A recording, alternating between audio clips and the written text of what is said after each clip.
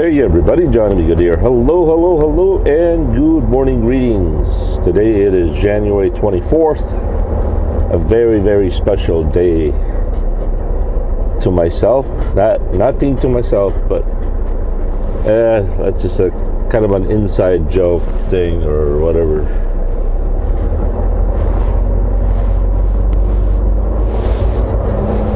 Alright, so today is Thursday, January 24th, 2019. Local time is 10:28. Temperature is 20 degrees. We are empty here in Westfield, Wisconsin.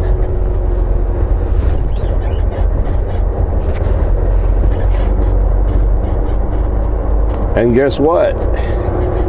Remember, we were to get reloaded in De Pere, Wisconsin at Well Companies tomorrow.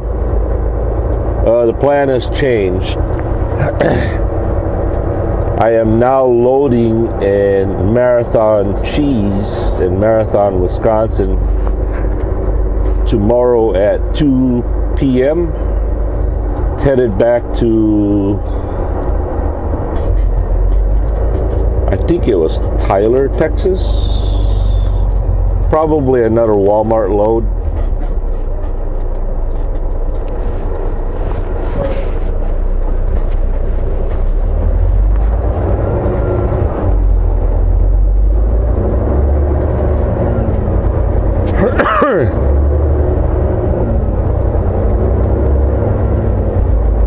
So yeah, right now we are going home.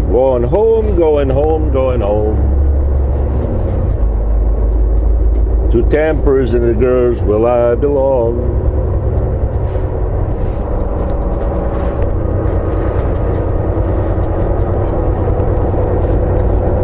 Alright, we are on our way to the Love's Truck Stop in Sheboygan, Wisconsin. 99 miles.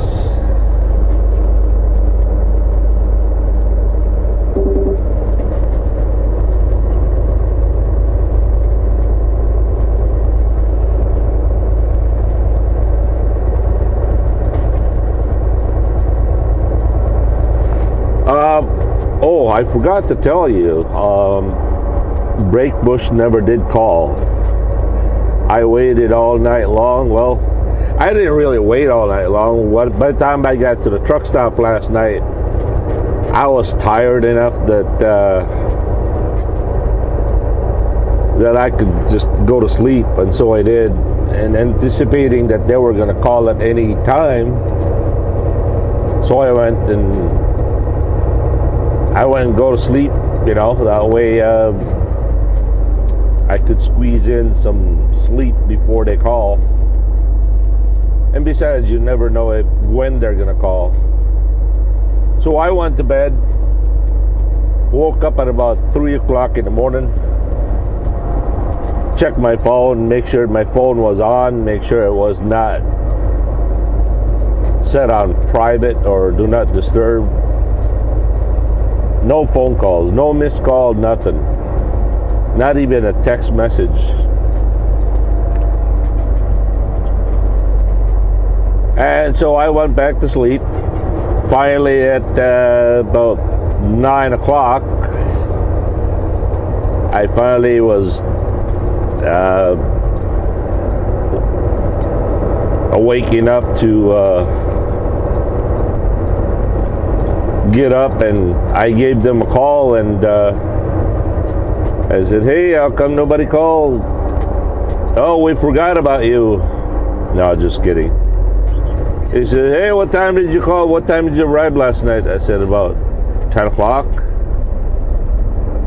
I said, come on in. So I kind of figured they forgot about me last night, you know. The third shift probably forgot. Or second shift.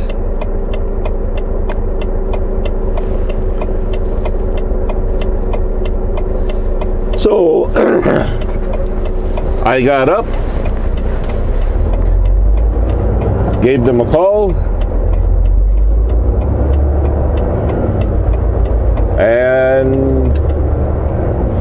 They told me to go over there, and voila, we are empty.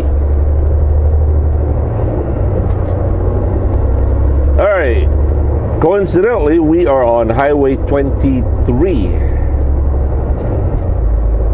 This is the beginning of Highway 23, and 23 ends all the way in Sheboygan. So we're going to take this 23 all the way to Sheboygan for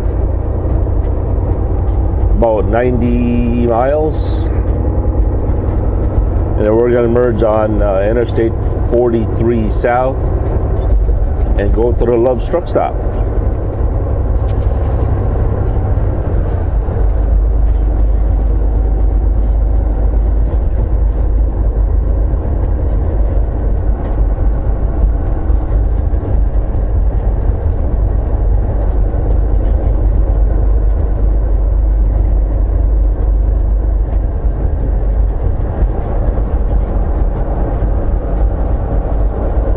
This is Lake Emery.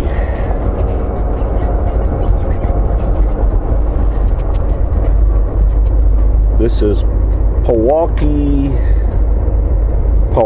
County, Pewaukee Township of Marquette, Wisconsin. Marquette University, yeah, right.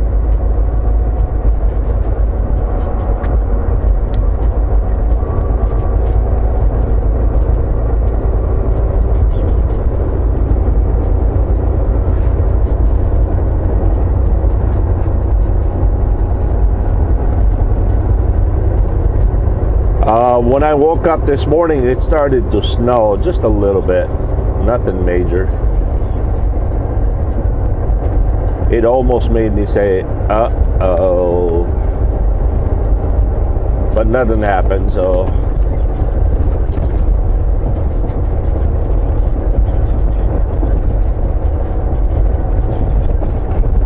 All right, yesterday's question was, what if?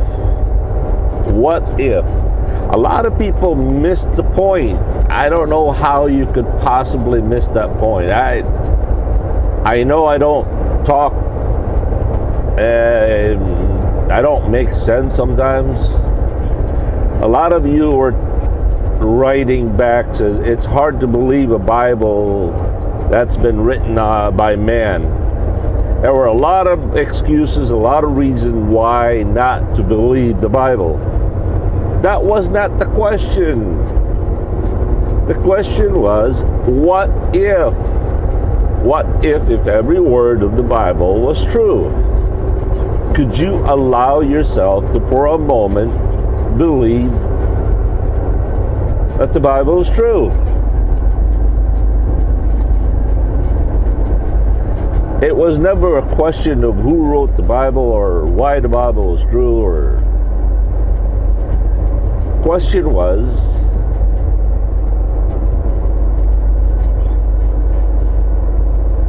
can you allow yourself for a moment to believe that the Bible is true? And how would you react according to that?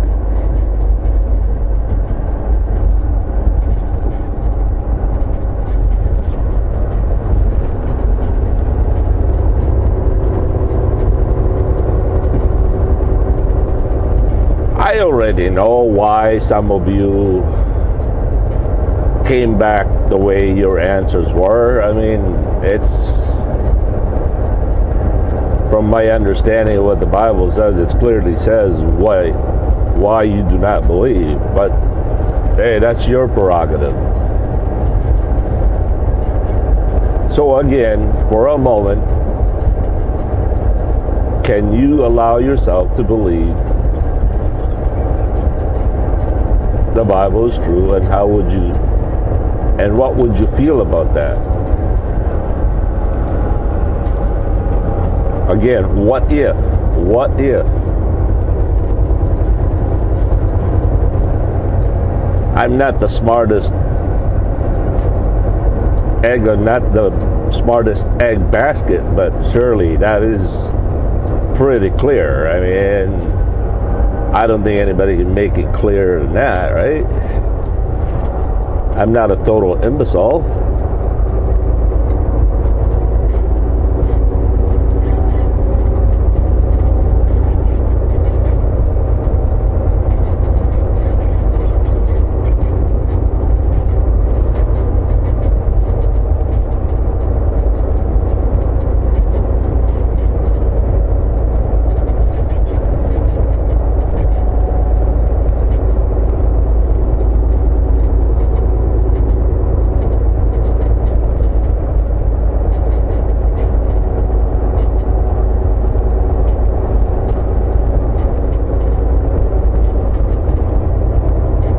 this is the way I've been kind of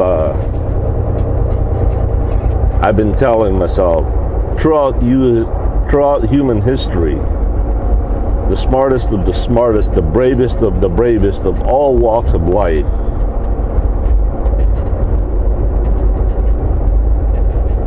with education as high as high could be, they have been convinced that the Bible is true. And here I am, or some of us, uneducated, are convinced that the Bible is not true because it's been written with man, or from man, written by man. My question is, if the smartest of the smartest could believe according to their intellectual knowledge,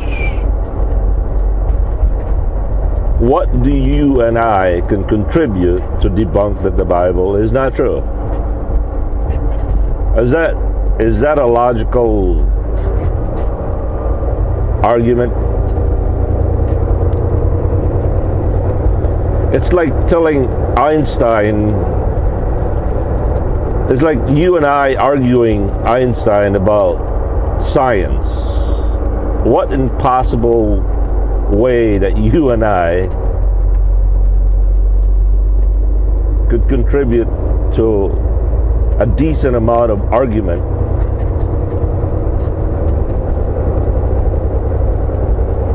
that Einstein was wrong?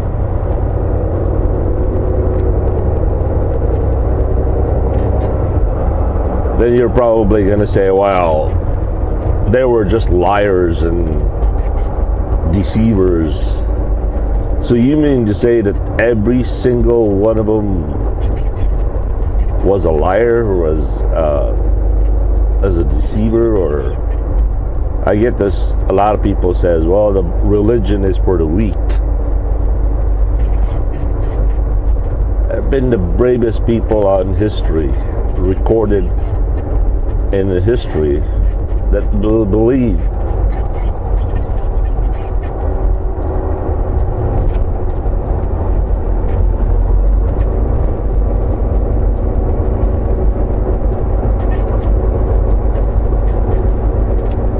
Welcome to the town of Montello, Marquette County,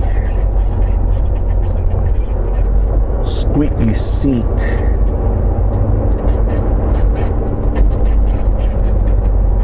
Holy smokies, I didn't realize how squeaky the seat is.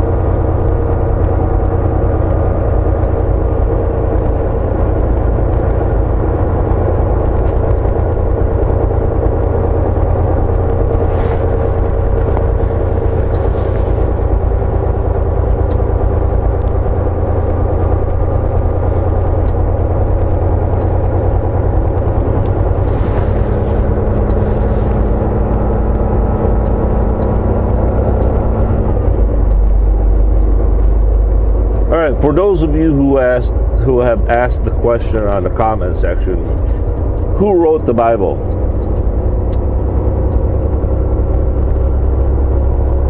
God did. God used people to write the Bible.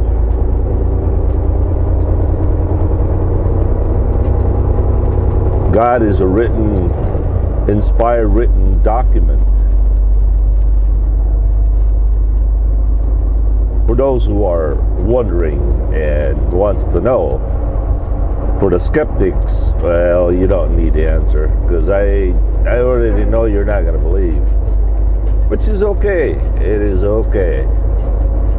No judgment.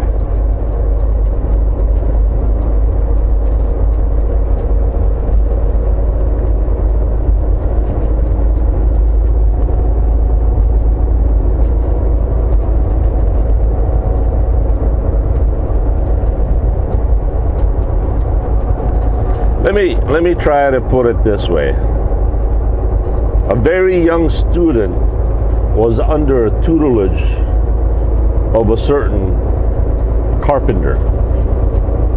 He spent many years under a very special or a certain carpenter. This carpenter has a certain style, certain personality of his work.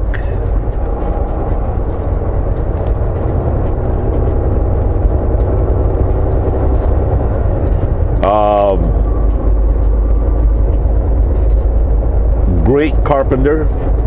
As I said, there's a certain style unique to the teacher, and the student is under him for many years as a student of carpentry.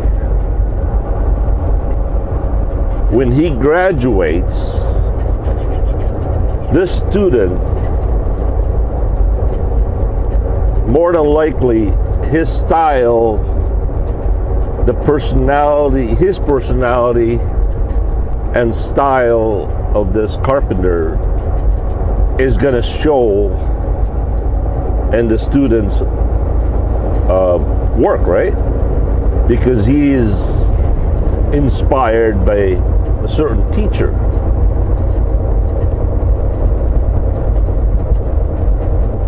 Does that make sense?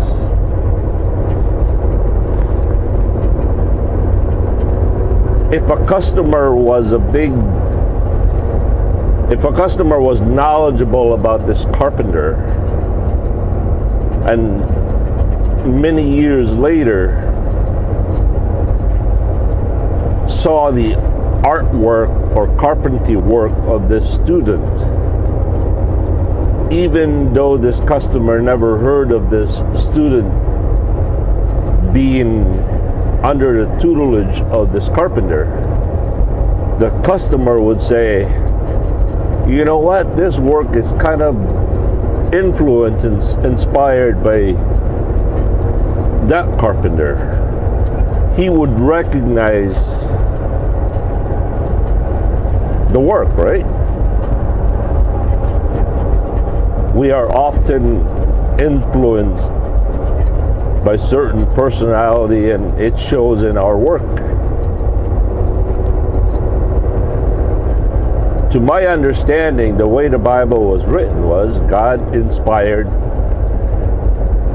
people to write the Bible by the Holy Spirit, and yet still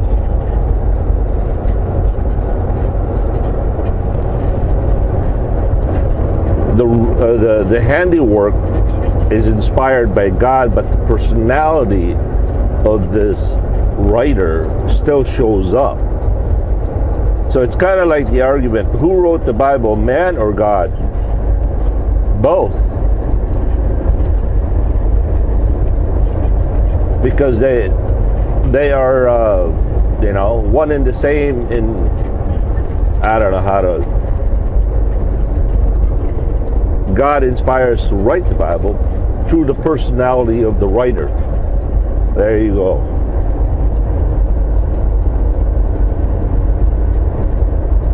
I would imagine in every aspect of life, whether you're a carpenter, a writer, a novel writer, or a newscaster, or if you're under someone's, what do you call that?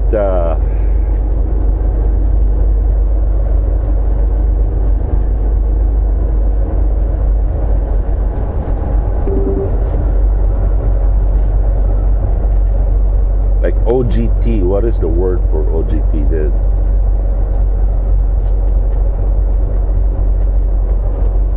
Oh boy. You know, when apprentice, when you're the apprentice of a certain personality, in later years, when you do your own work, the personality of your teacher is going to show up in your work. Does that make sense at all?